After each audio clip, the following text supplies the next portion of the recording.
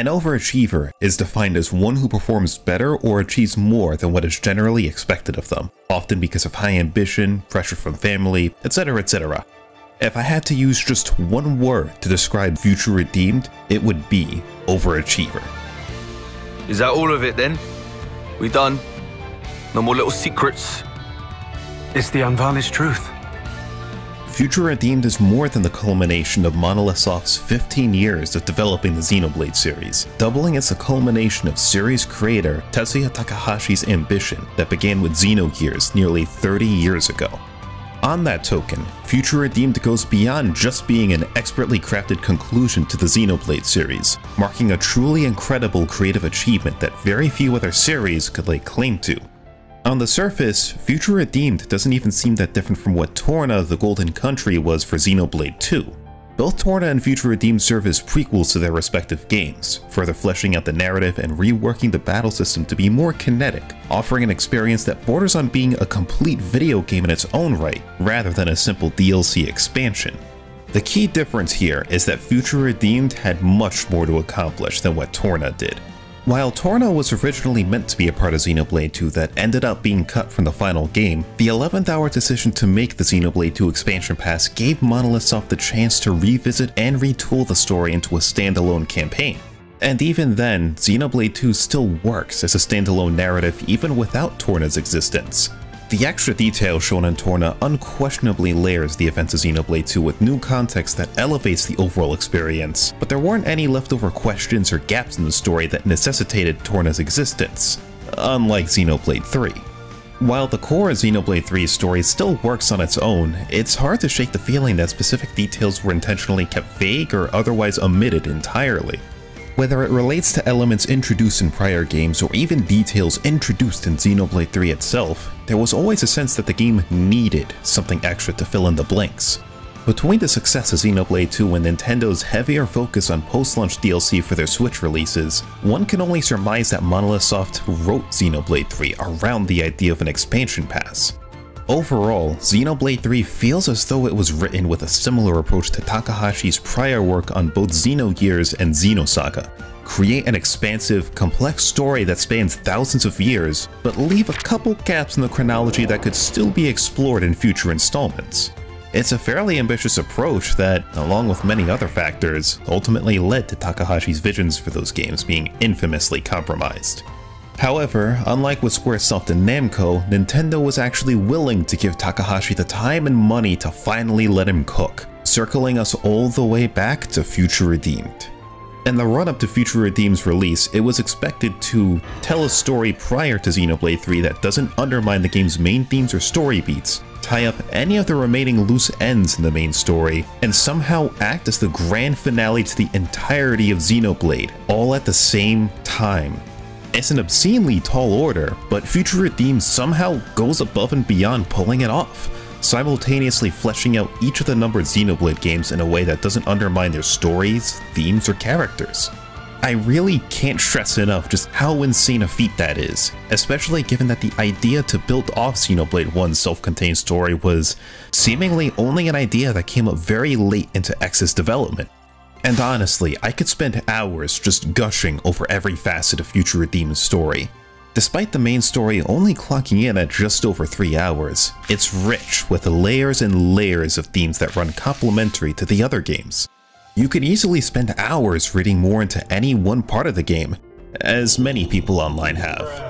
But in the interest of keeping these ramblings at least a little focused, I'd like to focus on just one of the central themes in Future Redeemed that stood out to me the most, that being the relationship between the past, present, and future. Xenoblade 3's story is centered on the weight of life, the importance of rejecting stagnancy and embracing change as you move towards the future. Hedonistically wasting away in the here and now is poisonous to your potential and growth as a person, especially at the expense of those around you. Future Redeemed supplements this by saying that despite this, it's perfectly valid to have things in the here and now that you love and cherish. It isn't necessary to cast aside the past to change the present, so long as you protect what matters most as you move towards the future. This philosophy is pervasive all throughout the game's main cast, whom embody different aspects of the relationship between those points in time. Shulk, Rex, and A embody the past, Nickel and Glimmer symbolize the future, Matthew, N, and Niall represent the present. And of the main cast, I feel it's the latter group that's the one most fascinating to explore the parallels and contrasts between. If raw emotion is what affords him strength, it must be disrupted with emotions stronger still. You fail to reach such a zenith. Of the main characters, Matthew, N, and Niall are the ones most directly impacted by the state of the world in which they live, the endless now. As the base game established, N was driven to despair at the realization that Aionios was cyclical by nature, including his relationship with Mio, fated to end in tragedy time and again. While already a tragic character in Xenoblade 3, Future Redeemed really fleshes N out beyond just being that one guy who was cucked to death at the end of the game.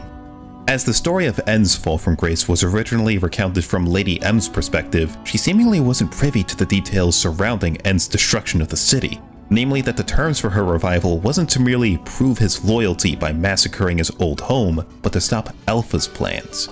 Plans which hinged entirely upon the people of the city who Alpha saw as his own people. Mio's resurrection as Moebius was just a convenient means for Zed to manipulate Noah for his own personal ends. Destroy Alpha, thereby breaking free from his imprisonment in Origin and preserving the endless now. The fresh perspective offered by Future Redeemed frames N's actions in an even more tragic light, as it's shown that his destruction of the city was purely incidental. He clearly never meant to destroy the city, had reservations about killing his possessed granddaughter, and evidently never wanted to kill his own son, Gondor.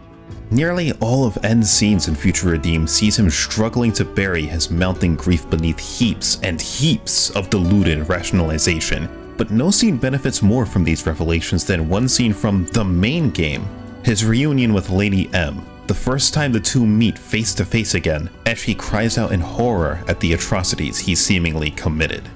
Tell me why! I didn't want to lose anymore. What do you mean, anymore?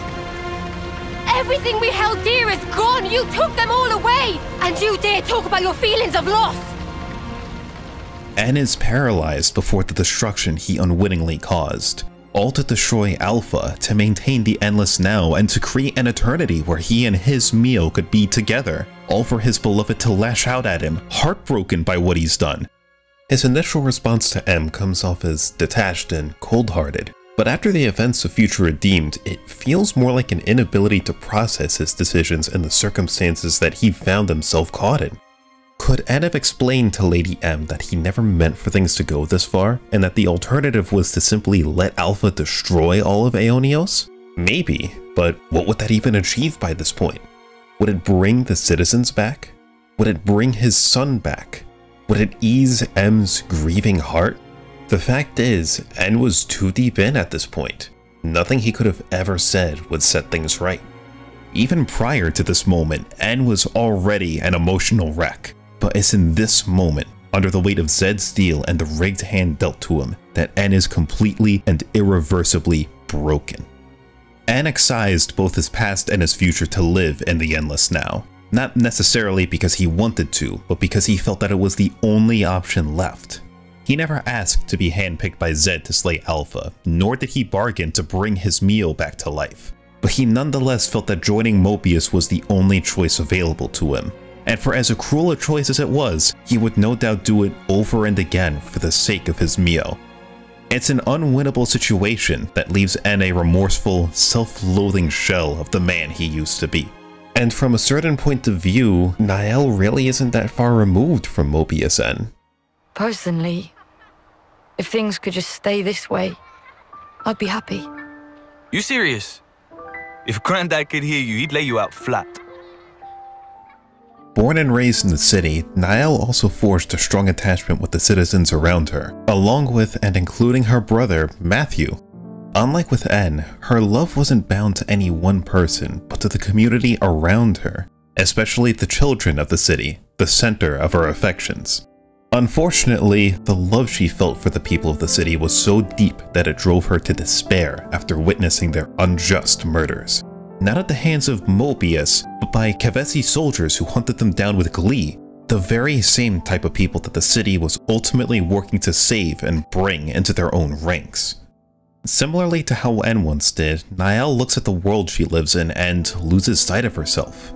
Why should we bother saving people who only know how to kill? Why should we strive to do more than live peacefully with those we love? What's the point of it all when time and again, people always kill people? Matthew, always in fantasy land. What? You can't keep every bloody person happy. How can you not understand it's impossible? The only true end is the moment you give up. Isn't that what Grandad taught us? Then show me already! This world of peace where nobody has to die. Make it come true. You think you could do that, do you? You think you've got what it takes? The small bubble Nael lives in, filled with smiling, happy people, didn't just mean the world to her. It was her world. Even prior to the fall of the Second City, Nael is seemingly unable to see the full scope of what the citizens are working so hard to achieve, of the future they're trying to build together. She doesn't see why that idyllic world should be put at risk for the sake of soldiers engineered to kill without end. Her view of the world, already narrow-minded to begin with, narrows further to the point of hypocrisy, rejecting the notion of recruiting soldiers from the war. She either doesn't believe the Kevesi or Agnian soldiers can change their ways or simply doesn't care at this point, despite many past and present citizens once being soldiers themselves. It's unmistakable that this is an extremely irrational line of thinking, but it's hard to fault Nael when it's also a very realistic and believable reaction to loss. When a person loses something dear to them, it's only natural to search for some sort of explanation for why this happened, to find something they can latch onto to make sense of all the pain and sadness. It doesn't matter where that rationalization comes from or even the dark places it takes you. What matters is that you answer the question, why did this have to happen and how do I make it right again? Nael's grief, a direct result of the Endless now, intertwined with her strong attachment to the citizens, makes her the perfect host for Alpha. Not because she bears the power of Ouroboros or is a strong ether user in her own right, but because similarly to En, she was told exactly what she yearned for. The promise of a way not to break the Endless cycle, but to abandon it entirely. A means to reject the hazy past and the broken present, instead building a new future with the people she cherishes so much. Both En and Nael, beaten and broken by the cruelties of the world around them, heard exactly what they needed to hear, what they wanted to hear, and were given an out by powers far greater than them. Both were victims of emotional manipulation, and that Nael happens to be En's own flesh and blood makes it all the more tragic that even these events seem to be cyclical in nature. Though her motives, goals, and philosophy may be different, Nael's actions echo not only those of En, but the very nature of Moebius as a whole. The fear of change and the burning need to change. Two sides of the same coin, forever at odds with one another, yet both just as willing to upend everything for their own short-sighted goals. Which is why Matthew Vandham stands as such a fantastic contrast between these two extremes. Killing to live? What a load of crap! Good riddance to anything those butchers want to save! They're not things! They're lives! And yeah, I can't forgive Moebius either. Reaping lives like grain during harvest. But come on! What crimes have their victims ever committed? What did they do? They weren't given a single choice. They were just trying to make the most of each moment, like us. On the surface, Matthew is an extremely simple character. His main concerns are finding any missing citizens, including Nael, and restoring the city back to its former glory. Of course, his approach to doing so is extremely straightforward to the point of being reckless. In a way, what you see is what you get with Matthew, but that's also part of his charm. He's an extremely honest and upfront guy. And yet, that affable personality belies something much deeper. Despite losing everything, his home, his grandfather, and potentially his sister, Matthew never gives up on his goal to rebuild the city. In spite of the tragedy that befell him and everything he witnesses along the way, at no point does he ever lose sight of his goal: build the future together. not just with his fellow citizens, but alongside any Keves or Agnian soldiers willing to change. This nearly unshakable will to persist in spite of life's countless misfortunes and setbacks is one of Matthew's most defining traits. He clearly doesn't see the point in letting past grief hold him back or wallowing in the present. While he's certainly not without his faults, he'd sooner put himself on the line to lift up others than to be brought down himself. This is most apparent not in the main story but across the various side quests in Future Redeemed, showcasing Matthew's innate sense of leadership, charisma, and thoughtfulness, though he doesn't think much of it all. To Matthew, it's just another day in trying to rebuild and ensure the future together. But at the end of the day, Matthew is only human, and even he has his own doubts and fears. He doesn't have some grand, all-encompassing vision of what the world could be, putting his ideals at odds with Niall, who can't bear to live in a world predicated on senseless violence. He may know what to do, but he doesn't always know what to say, least of all how to ease Niall's pain. That small seed of grief blossoms into doubt when Matthew finally sees Niall again, doubt just strong enough for Alpha to try drawing out later on, in a last-ditch effort to coerce Matthew over to his side. You have done nothing wrong. You simply strode forth towards the future. But the olden humans, they did not find value in it. You must have realized this is not where you belong. Stop! Why make a martyr of yourself? Why be a stepping stone? For as long as the old is not excised, mankind has no future. Alpha plays to Matthew's emotions, just as what happened to both N and Niall before him. Unlike N and Niall, it's Matthew's love for the city, his firm belief in the best of humanity as a whole, and his undying devotion to rebuild the future that empowers him in the face of such doubt.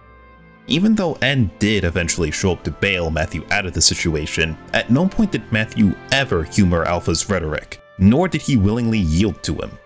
And sure, it's debatable whether Matthew would have relented with or without N's intervention. That timely intervention arguably only happens because Matthew previously saw through the front N put on, completely disowning him for throwing his own past away.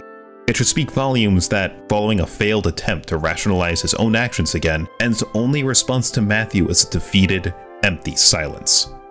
By the end of the game, Matthew doesn't excuse the actions of Niall or N, of Alpha and Moebius, but neither does he dwell on them. Build a better future together, day by day, step by step. That's what matters most to him, which makes the bittersweet end to his story, walking off into Ionios never to be seen again, hit all the harder. In a sense, it also serves as one of many thematic bookends to Xenoblade 1. All life, walking towards the future, hand in hand. Future Redeemed is far from the only game in the series with this theme. It's ever recurring, as with many other themes and archetypes in the series. Even the recurrence of these themes and motifs in and of themselves is a recurring theme, with endless contrasts and parallels between dozens of characters and events spanning generations, all telling the same story of humanity's endless follies. Future Redeemed not only embraces these themes all the same, but communicates them so effectively through its cast of characters that I still can't stop thinking about it, even after having moved on to other games. Like I said before, I could gush about Future Redeemed for hours. This isn't so much of a character study as it is an excuse to gush about just one part of the game that thoroughly impressed me. I'm not going to be able to keep this short and still cover everything else I like, so to round this video out, here's a few other quick thoughts of mine. Shulk and Rex are both expertly written, with their interactions between Nickel and Glimmer highlighting just how the years after their adventures have affected them. It would have been easy to portray the two men as disillusioned and jaded after Origin's failure, but they end up feeling very true to their original portrayals, having matured in an extremely believable fashion. Personally, it's actually a little surreal to see, having basically grown up alongside these characters in real time. Nicole and Glimmer add another dimension to the existing Kevesi-Agnian conflict and have a believable amount of growth across the game, which is impressive given just how incidental their introduction to the story even is. And of course, there's A, who somehow fleshes out Alvis's character and even has some insanely good chemistry with Matthew on top of that. In other words, A is absolutely phenomenal. As always, the world building is expansive and excellent, with some of the most meaningful side content in the series yet, to the point I'd argue it's actually mandatory just because of how much it adds. And of course, there's also the entirety of Chapter 5, which is just an extremely fulfilling moment for longtime fans who've been with the series since Xenogears and Xenosaga.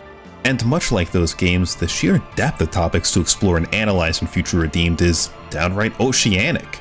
Future Redeemed doesn't answer every hanging question left by the base game, but for the most part, it introduces enough new information that there's still plenty of room open for interpretation and discussion well until the next entry is announced. Having been with the series since the early Xenoblade 1 days, seeing the way Future Redeemed plays off the other Xenoblade entries feels rightfully earned. None of the major story beats ever feel written with the idea of having people clap just because of some obligatory popcorn moment that happened. The end result is a once-in-a-lifetime story predicated upon years and years of in-game and developmental history that only grows more rewarding the more you dig into the series. So, in case you're wondering, did I really make this video as an outlet for a bunch of repressed opinions that I can't share on Twitter without spoiling others?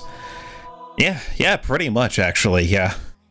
The biggest takeaway from all of this is that if Future Redeemed also resonated this heavily with you, then this is the best time to play Xenogears and Xenosaga if you haven't already.